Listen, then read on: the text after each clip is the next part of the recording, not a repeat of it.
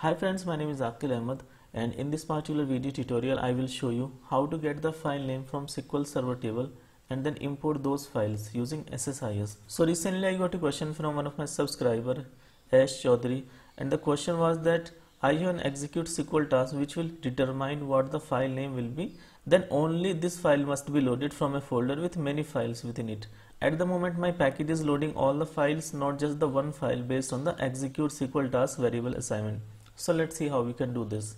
So in my D files location I have 3 files at the moment. We will be loading only just maybe one file or maybe 2 file or 3 files based on the value from the SQL Server table, or you can just import one file, it's up to you. Okay, but I will make the package so that if you want to import more than one file then you can also import, and if you want to just import one file then you can also import only that particular file, and the path of the file will be situated inside the SQL Server table.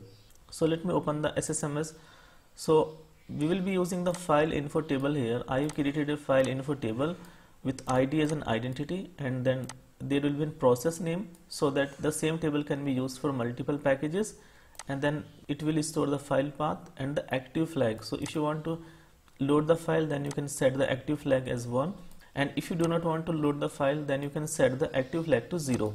And we will be using the audit log table as well, so that we know like which package has loaded which file and how many records got loaded and when the package got executed. So we will use the audit log table and the file info table, and we will be importing the data into the email table. So at the moment the email table is empty. Okay, maybe I can show you the data. So if I open this file, for example email.csv, so it contains like person's ID, first name, last name, email and gender information, and this file contains 1000 records. Okay, and if I show you the 15% file, so I think it contains 1400 something records. Yeah, 1433 records, because the first record is the header information. So we can import any of the file or all of the file. Alright, so at the moment both the tables are empty.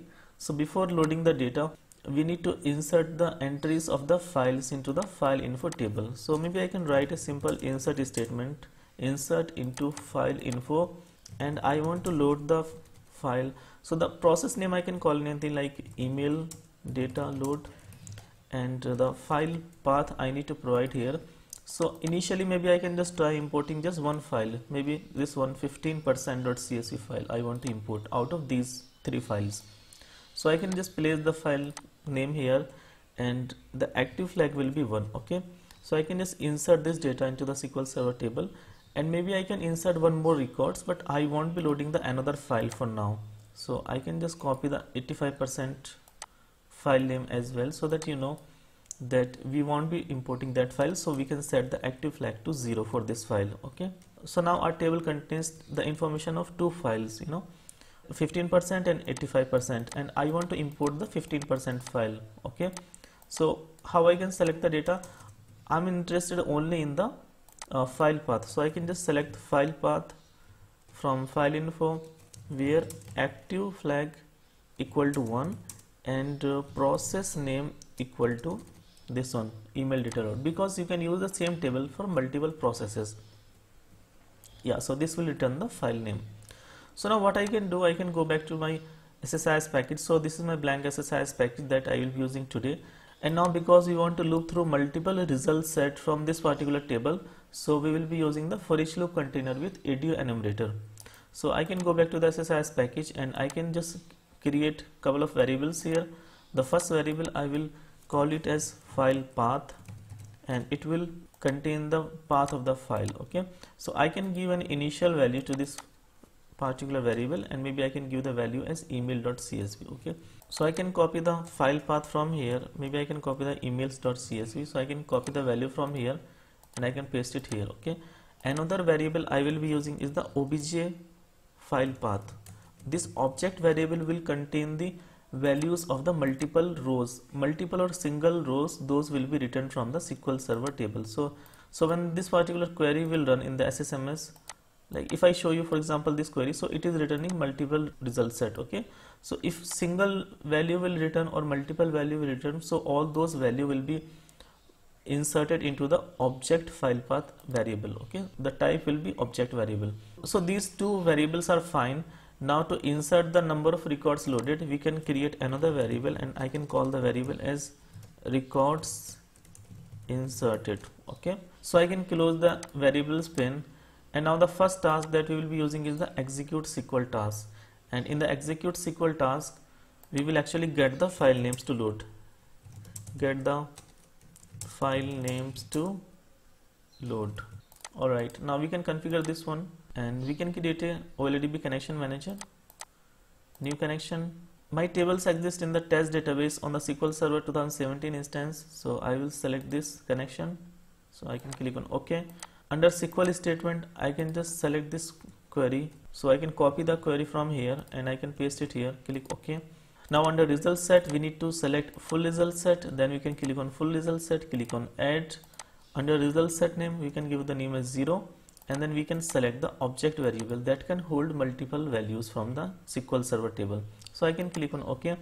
Now we can use the for each loop container here, so I can just drag and drop the for each loop container, and I can connect the execute SQL task with the for each loop container, and I can configure the for each loop container here. Under collection, under the enumerator type, we will select it to for each loop edu enumerator, and then we can select the object variable from here. We can go to the variable mapping, and we can select the file path, because for each iteration the value of the current file will be assigned to the file path SSIS variable. Now I can click on OK. So we are good here so far. So to import a file, we will be using the data flow task. So I can just drag and drop the data flow task into the for each loop container. Okay, and then I can configure the data flow task. Because we want to import the data from a CSV file, so we will be using a flat file source here. So I can just drag and drop the flat file source into the data flow task, and now I can right click and configure the flat file source. I can click new to create a flat file connection manager, and I can call the connection manager as flat file. I can browse the file, so from the file type I will select CSV file, and I can select any file from here. Click open, column names in the first data row. If you click on the preview, so you can see the data here, so the data seems good here, so we can click on OK. OK. So we have configured the flat file source. Now we want to import this data into a SQL Server table email, so we can use the Oledb destination to insert the data into the SQL Server table. Then I can connect the flat file source, but before connecting the flat file source with the Oledb destination, we can actually use the row count transformation, so that we know like how many records got loaded.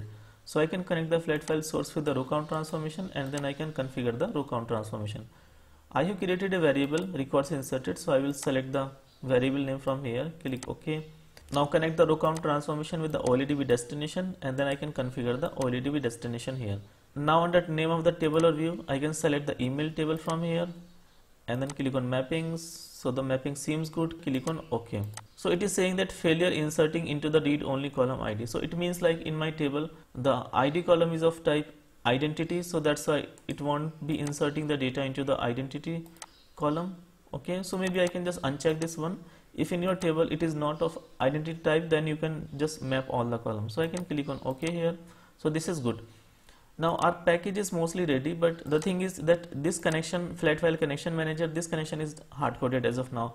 Even though in the for each loop container the value of the file path will change, but that file path we need to assign to the connection string property of the flat file connection manager, so that the flat file connection manager can point to a new file every time the for each loop container will loop through a new file. So if you want to make the connection manager as dynamic, then you can right click on it, go to the properties, and then you can click on expressions, and from here you can select the connection string property, and then you can just assign the value from the file path. Okay, so what will happen that when the for each loop container will run, so for each iteration the value of the file path will change, and that value will be assigned to the connection string property of the flat file connection manager, and the flat file will point to that new file every time. So I can click on OK. So now our SSIS package is almost ready, that it can import any file that will return from the SQL Server table, from this one file info.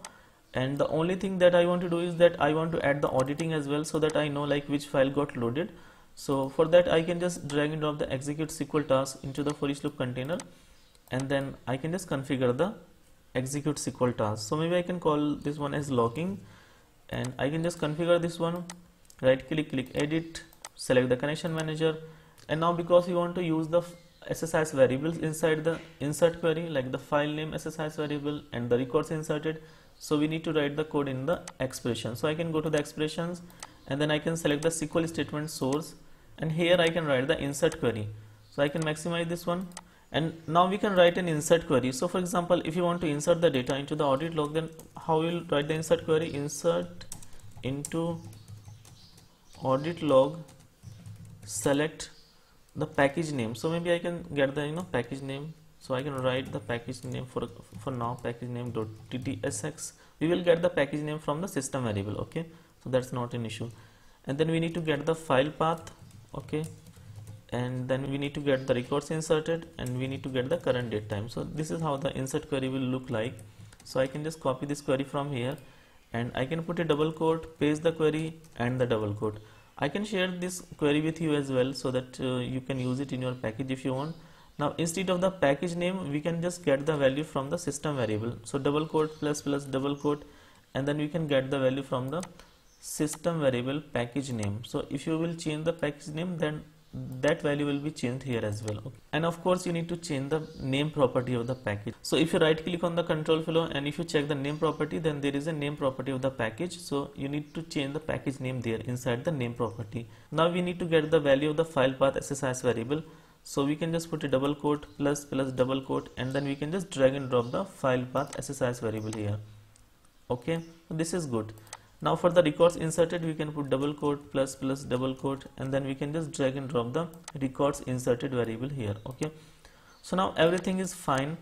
The only thing is that this records inserted, this variable is of type integer. Okay, and if you are going to use the integer variable inside an expression, then we need to typecast it to string. Okay, so we can just expand the typecast, and we can typecast it to dt_wstr. Okay, and we can provide a length here. So maybe I can provide the length as 20. So this is good. I can click on evaluate expression. So the expression evaluated successfully. So I can click on OK, OK, OK. So our package is ready, and as of now, if I will try to import the file, so it should import the 15%.csv file, and even though at this particular location there are multiple files. So let me start executing the package. Alright, so you can see that it has imported the 15% file, because in that file we have the 1433 records. Okay, so if you check the data now in the email table, it should contain 1433 records, and if you check the audit log table, so you can see that this is the package name, because I have not changed the package name here. So if I click on view solution explorer, so this is the package name, and this is the file loaded 15%, and these are the number of records loaded and the time when the file was loaded. So this loaded the file according to the this file info table. Now suppose if you want to import another file, for example if you want to import emails.csv file, so maybe I can just put an entry for this file as well, and yeah, this one. If you check, even though right now the 15% file is enabled, so what I can do, I can just disable that file and I can enable another file. So I can set it like set active flag equal to 0, and then I can set the active flag to 1 for the emails.csv file which contains 1000 records. Okay, and I can write a condition where file path equal to this value. Okay, so I can execute this query, and now if I select the data now, so it will import the emails.csv file, and let me just clean the email table. So right now the email table is empty. Alright, so now the email table should be loaded, so I can just go back to SSIS package and I can just re-execute the SSIS package. So the package ran fine, and it should have inserted 1000 records. Yeah, so you can see that it has inserted 1000 records, and you can check the counts in the email table. Now we have the 1000 records, and you can check the audit log table as well. So it has inserted emails.csv file this time, and the number of records loaded are 1000. Yeah, so I think this is how you can just use the SSIS package to import a particular set of files or even a single file, and the file name will return from a SQL Server table. Okay, yeah, so I think that's it for today's video. Thank you guys for watching the video, and if you like the video, then please click the like button, do subscribe to our channel, press the bell icon and click on all, so that you will be notified every time I upload a new video. Thank you so much.